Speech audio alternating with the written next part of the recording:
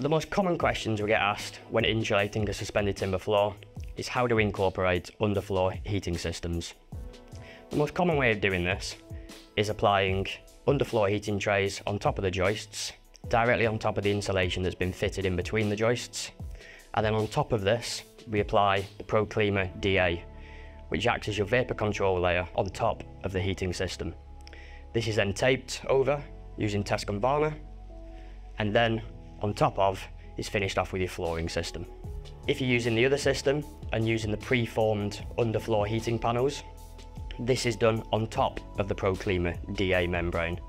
This is applied directly on the top once the ProClima DA membrane has been taped using Tescon varna, and then on top of, finished off with your OSB boards and your final flooring system. For both systems, the perimeter is sealed using Contiga Solido SL tape, which is an air tightness tape.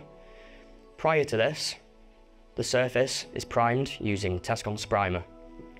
Alternatively, the membrane can be sealed around the perimeter using Orcon F airtight sealant.